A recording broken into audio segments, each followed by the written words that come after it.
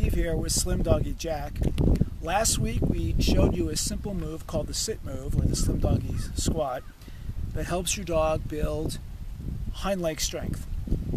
Today we're going to show you another exercise that we do also for hind leg strength, and it's really just going up a hill.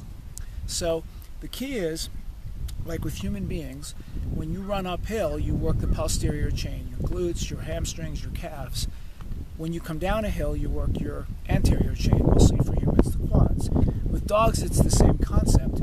Uphill works the back legs, downhill works the front legs. So what we do is, we like to choose a hill where we can go up and then come down on a less steep grade so that we really do focus completely on the back legs, not both. Also, if your dog has front leg issues, arthritis, dysplasia, whatever, you really don't want them coming down a steep hill because it could put some stress on those joints. So we'll show you a couple of things that we do to relieve the stress on the front but let you work the back. First thing we're going to do is, we've got this great little area outside where we can go up a steep hill and then come down a nice slow grade so that it does focus on the back legs. Come on, Jack, let's show. Come on boy, let's go. Come on, boy. Yeah, good boy.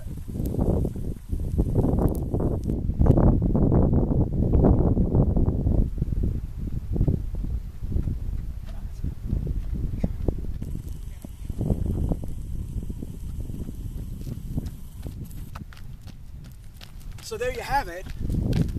We went up the steep, we came down the less steep. Keeps all the focus on his back legs. We'll be right back with another example.